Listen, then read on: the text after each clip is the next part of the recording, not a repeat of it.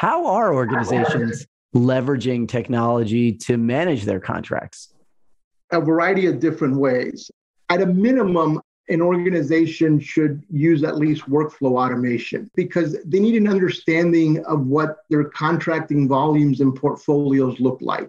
It's really hard to tackle transformation of contracting or improvements around contracting if you don't understand what contracting you're doing.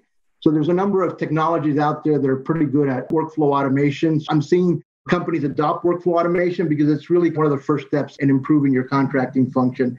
Some people are taking advantage of document automation technology, particularly if you're thinking about introducing self-service offerings for your business clients. I think a good document automation technology can help you effectively implement that. And of course, the CLM space has been exploding. Every day you seem to read a new investment from a PE into a CLM. And some of these investments now are getting to be quite large and quite late stage. And there's a lot more interest in licensing of CLM platforms. Finally, I would tell you the other tool that more matured and more accelerated is more use of AI, whether it's M&A due diligence, whether it's a regulatory review and remediation project. More and more people are looking at AI and how they extract the data that exists